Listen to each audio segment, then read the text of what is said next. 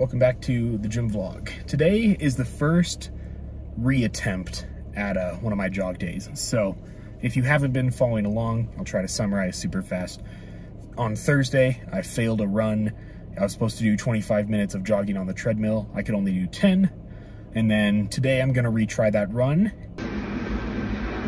Coming up in minute 19. So 11 more minutes to go. Feel good. My goodness. That was crazy. Alrighty, I'm gonna try to talk fast and try to keep this as short as I can. That was a great run. I ended at around 2.2 miles. I jogged the entire time. And then I actually did 30 seconds extra. So for like from 24:30 to 25:30, I did the full like sprint at 6.8 miles an hour. I stayed at 4.4 for most of it. I went up slightly for like a minute and then back down.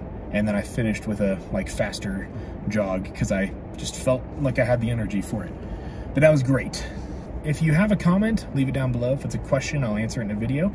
If you're a runner and you have any running advice whatsoever, I would love to hear it. Please and thank you. And leave a like if you like this video, subscribe, follow on with the gym vlog. And as always, I will see you tomorrow for another day at the gym.